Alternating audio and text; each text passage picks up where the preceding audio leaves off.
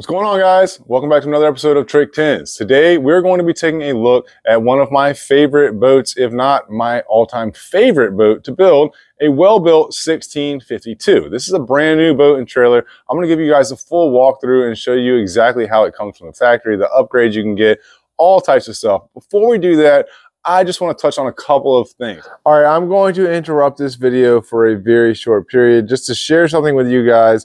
Sports Marina is local to me. They're about 40 minutes away from here. They actually are under new ownership. Now, I've been in course with the new owner. He's very cool. He is buying a bunch of these well-built boats. He came to my shop, talked to me firsthand, and wants to know what you guys want. What are the best boats that he should buy? He's putting in a new order now, so they should have some new Weldbilts coming in shortly. You can order these Weldbilts any way you want them. Let's get back to the video. Now, my opinion of Jonboats changed dramatically when I first saw this boat. The first boat I ever built was for myself. It was about 12 years ago. I built an old 1965 Weld-Craft. This thing had tons of rivets in it. I got it off of Craigslist.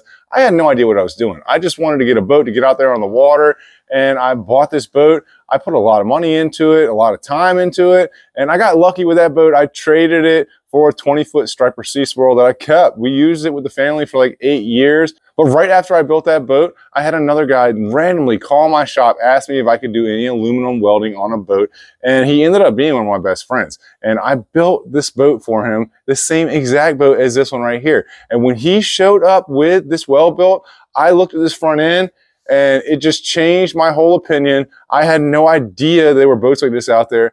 I was in awe. I wanted one of these boats so bad, but I couldn't afford it at the time. And I was like, man, that thing is sick. But little did I know how far down the rabbit hole I would go with these things, because I've got two of these and one of them is King Neptune. And this one right here is the exact same size, the 1652. I think it's the perfect size to build out if you're going to do a Jonboat to bass boat conversion. And personally, I think this is probably the best bang for the buck boat that you can buy to do something like that with. I'm going to turn this camera around. I'm going to give you guys a full once over and show you the ins and out and every inch of this brand new boat. And then I'm going to tell you what I would do with it and how I would buy one, depending on what your budget is and what you want to do with it. Let's get right into it. All right, guys, so check out that front end. Man, that thing is aggressive, super strong. I love the way these things are set up. The first time I saw this, I was in awe. I mean, it's just such a cool boat. The way it's set up is just really nice. And with this big top on here and the V in the front, it's super strong. The whole level of fabrication on it, it's right up my alley. It's dope. Now, the cool thing about these Weldbilts is you can get them any way you want. And this one was purchased specifically the way I would want it, because I'm going to build this thing out. We got the smallest available front deck you can get. This thing is only about 36 inches right here, and it just has this little opening in here. We're going to end up doing away with that, but you could order these things with a floor. You could have a live well. You can have side panels. You can have gun boxes. You can have extended front deck. There's so many options. And if you are not handy and DIY to build this thing, or you don't have somebody that's going to build it out for you, then that might be a good option for you. The only issue for me with that is that those products are subpar compared to what I can do with them. So if I'm going to build one, I'd like to have it as bare bones as possible. The only complaint I have with this boat, these big gunnels that come up the side, they run up taller than the bench does in the back or the deck up in the front. So I have to cut those down if I want to make this thing look streamlined all the way from the bow to the stern. But it's not a big deal because this boat is really sick. And this boat can be purchased for about $3,500. I mean, $3,500 for a completely welded hull. This thing will last a lifetime as long as you take care of it. This customer actually upgraded this trailer. It's a sick trailer. He got the aluminum diamond plate fenders, and he got these big guide bunks right here. Now, these things have like a PVC pipe that goes over them. I had to take it off because I don't have the ceiling height in here to bring them in here. They're super tall. They're actually over there. You can see them as orange tops. But I had to take them off. They wouldn't fit in here with them. But this one has a full 20-inch transom. They did add a couple things into these Weldbilts over the years. They put this plate on here to help strengthen up the motor, and they added this piece. It's like a little strap, a flat bar that wraps up and over, back down on to this gusset from the floor to the transom. And they've made this gusset right here taller over the years, because the King Neptune boat that I have is a 2006, and it came up a lot lower. I didn't have to cut that top off like that, but think they changed this 3 or 4 years ago, and it's not terrible, but I will have to cut this down because we're going to obviously frame all this in, and we're going to have this whole deck in here, the whole boat running streamlined all the way from bow to stern to the back of the boat. So it's pretty cool the way that they're set up, though. I mean, these floor ribs in here, these things are nice because they're flat on top and they're wide, so it allows you to attach a floor down into them. Now, you can see these are kind of rolled. You can see that light right there. And that's just from the way these were bent. They were overbent.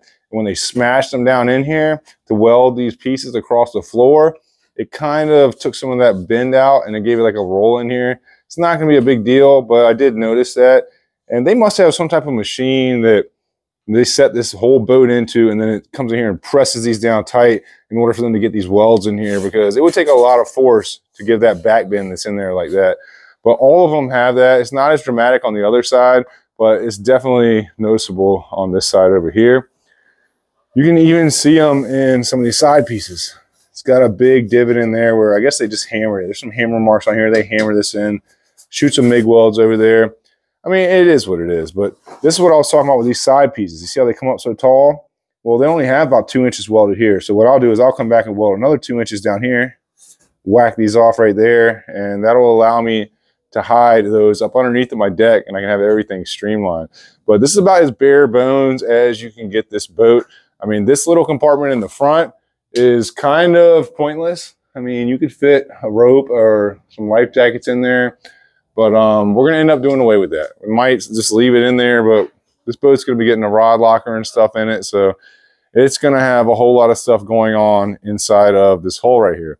But this is how I would recommend getting your boat if you're DIY and you can handle it yourself, because you could open this whole thing up. You put a center console, side console. The majority of my boats are tillers. This one's gonna be set up as a tiller because it's going to be a tournament John boat. This guy's gonna fish in a bunch of local bass tournaments, and he doesn't need to have any type of side console or center console. This whole deck in here is probably going to come back to about this right here. It's going to have tons of storage and live wells and rod locker, a whole 9 yards. But this boat is really sick though.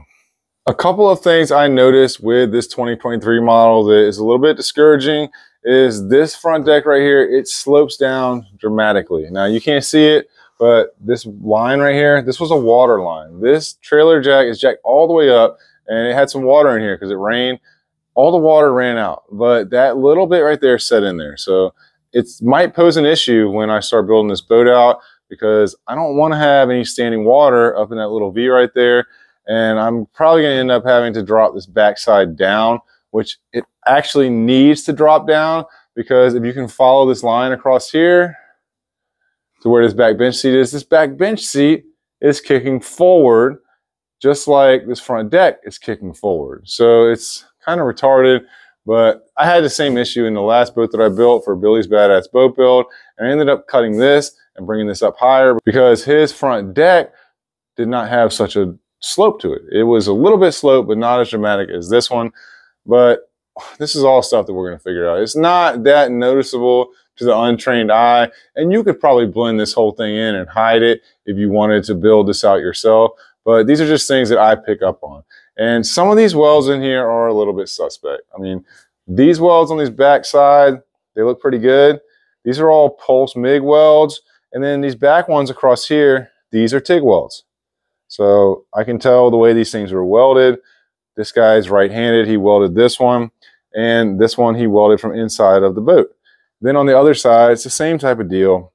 Some of these welds look a lot better than other ones, but you know, it is what it is. This is a pretty ugly weld. This was welded uphill.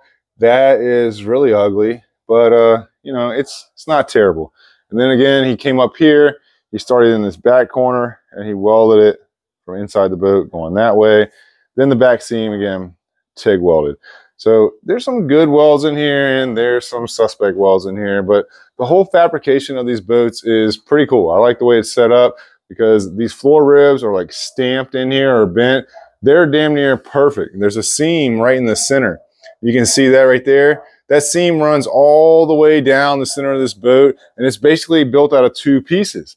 Now up here where it starts to roll up, obviously they had to cut this out and form this, and there is a weld seam in that corner right there, and it runs back to right there. And then it's a bend seam. The rest of the boat is completely bent as two pieces, one on this side and one on this side. So it's a good setup. I like the way it's built. And for the price range of around $3,500, you're not really going to find anything that is cool and is nice and aggressive looking and heavy duty and is going to last as this boat right here. I mean, they got a lot of welded boats, guys. There's literally hundreds of different brands and companies that build welded boats, but a lot of them are another 1,000 to 2,000 or more than this boat right here. I recommend that if you're going to build out a Jonboat to bass boat conversion, you at least get a welded hull. That is the #1 thing you must do.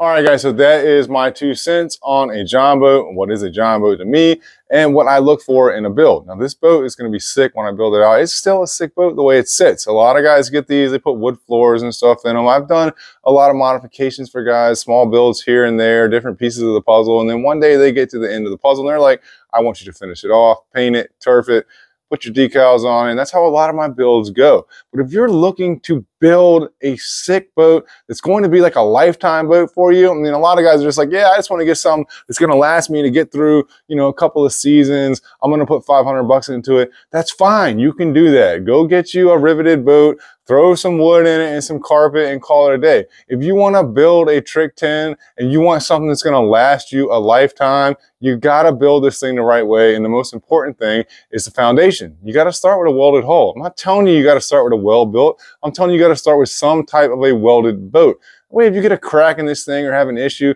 you can get a welder to weld it. Instead of having a leaky rivet that you can't get to the top side of it to bucket, and it's just really a pain in the ass because you already start your build with literally hundreds of holes in your boats with rivets in it. I mean, guarantee you those rivets are eventually going to end up leaking. But a lot of people are not going to tell you, yeah, my boat leaks. I get, you know, I got to fill up a whole gallon of water in a couple hours. No, people don't tell you that. But the truth of the matter is that it does happen. And it happened to me. I had a couple of riveted Jonboats. Every single riveted boat I have ever owned has leaked. And I guarantee you that all of them will eventually leak.